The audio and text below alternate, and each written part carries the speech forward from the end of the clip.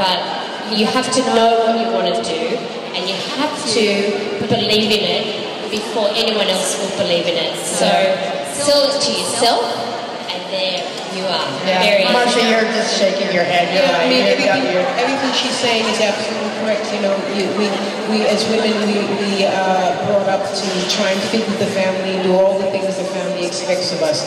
And I got to tell you, I am black, but I'm definitely the black sheep of my family.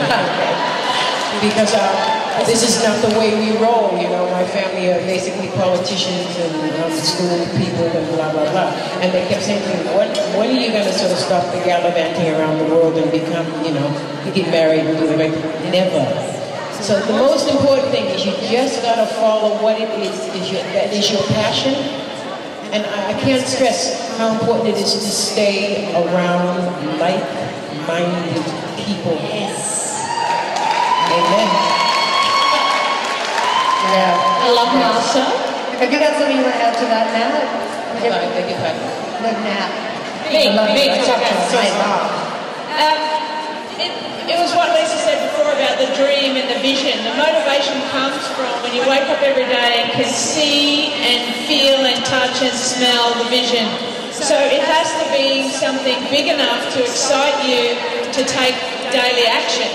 And if at any time you feel demotivated or a little lack of willpower, then just stay focused on the vision. You know, as an athlete, our vision was to win an Olympic gold medal. Once every 4 years, we had to continue to focus on what it was going to take to win.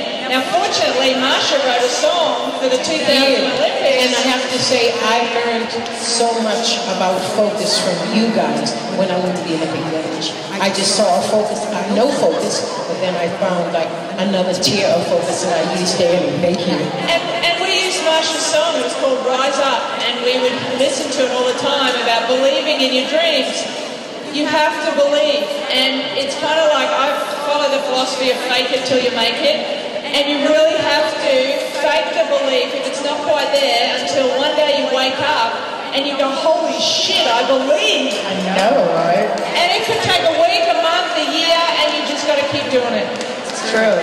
I faked my way into DJing. Yeah, right? That is the truth. I've actually never told many people this story. I had no idea how to DJ. And I said, yeah, I can. I actually said, Marcia, I DJ'd in Boston. It was an absolute flat-out lie. I had absolutely no idea what I was doing. But I faked it until I made it, and I recorded every set on a cassette at the Oxford Hotel. I went home and I listened to that cassette. I listened to every... I didn't have an idea, a beat from a snare from a Vidal Sassoonat. I had no idea. I had no idea, but I faked it until I made it. Look at you now. So, yeah, no. Now I borrowed a jacket. I'm talking to all of you guys and you. It's all good. It's true. What are your secrets for motivation? We do. It's like fake it till you make it. That day when you wake up and you're just like, I'm just dog tired. I've been pushing this rock uphill. What do you do? Can I just say, if you had more testosterone, if you were a male, you fake it till you make it every day. But one of the things that women don't do, women think they have to be genuine every second they draw a breath. We do not let ourselves rest. We do not let ourselves slack off. I want to send a message out to all the women in this room. You're already good enough. You're already better than you think you are. We're already faking it till we make it. And just keep doing it. Because it's already enough. Give yourself a hand, big hand, like, I mean, we work so hard. We work harder than we even give ourselves credit to, because we were actually told to do that. That's how we're trained, to put more effort in.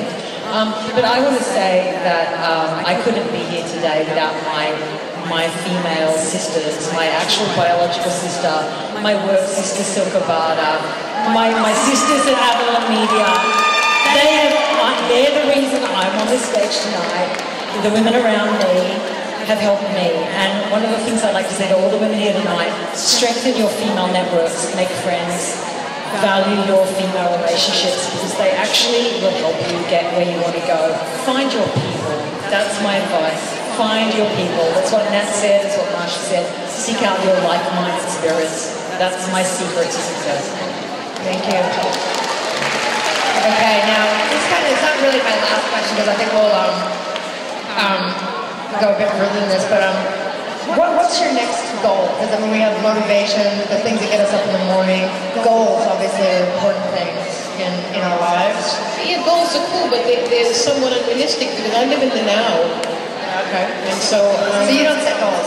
It's not that I don't set goals. I have people around me who set goals, and I just have to, thanks to being Marcia.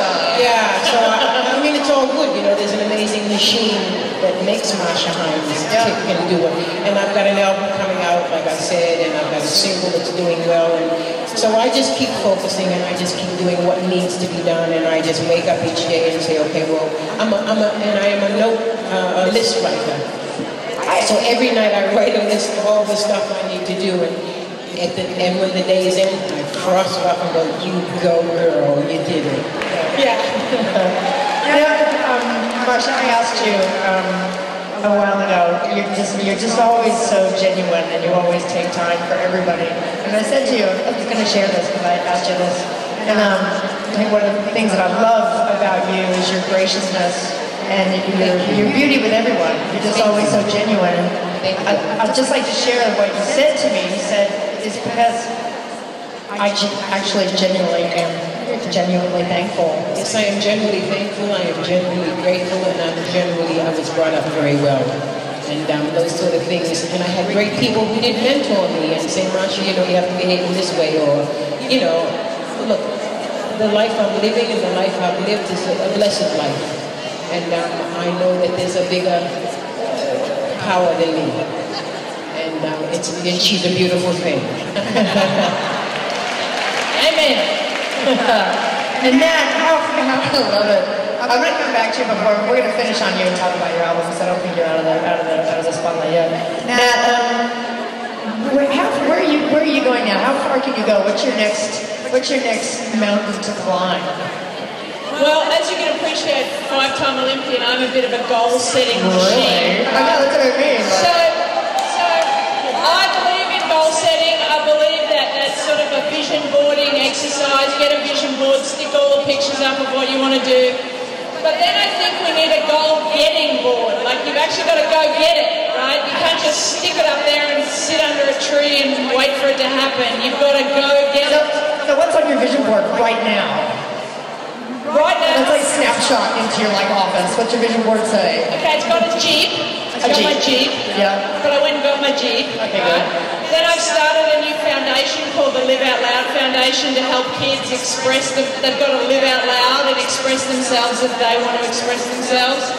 And we're doing that through the Surf Life Saving Program.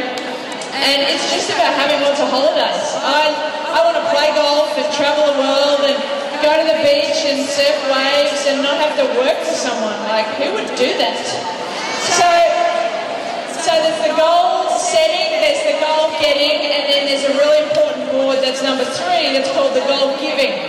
And it's about giving generously to charity and giving your time to people who need it. And so that's what I do now.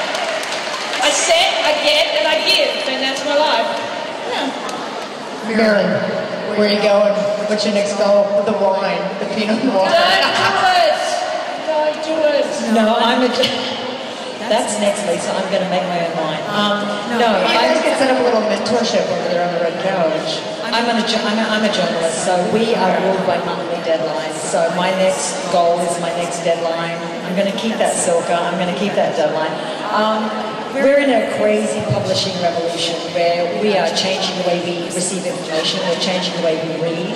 And I've got to keep up with that. So that's my challenge. That's my goal. And I hope to meet that every day.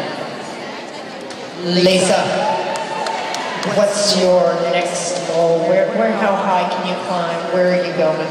Well, Kate, after tonight, I've been totally inspired to whip up a new wine for this time next year for Mardi Gras.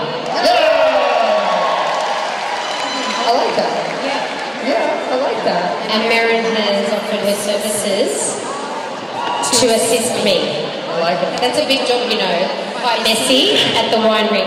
But my inspiration is to make really great Pinot de Rosé. Beautiful. Marcia, I'm going to have to just finish you. Your new album. Yes. You've got some interesting co-writers. Yes, I wrote the album, and I wrote it with two other co-production. Yes, and I co-produced it as well, but I co-wrote it with two other men by the name of Tom Diesel and Ronnie Jones. And Tom Diesel. And I've done a track with Russell. I've actually sung a track with Russell Crowe. Oh yeah! Is it good? Yes, it's fantastic. He's so funny. He's such an alpha. I find it intriguing. So that was great. And then writing an album because I had a lot to say. And I'm going to sing a song to you later on that I've written called "Line in the Sand," and it's about I ain't moving. This is who I am. You're gonna have to take me the way I am, or leave the building. You know what I'm saying? I like it. So yeah. We'll get to listen to Marcia later. Yeah. Are you going to go back and do some more hula hooping on the back? Am I going to do some more what? Hula hooping. Oh yeah, there's a hula hoop backstage, and I'm quite good at it. Yeah, so I should. Please put your hands together for our wonderful panelists, Marcia Hines, Zach Cook, Merryn.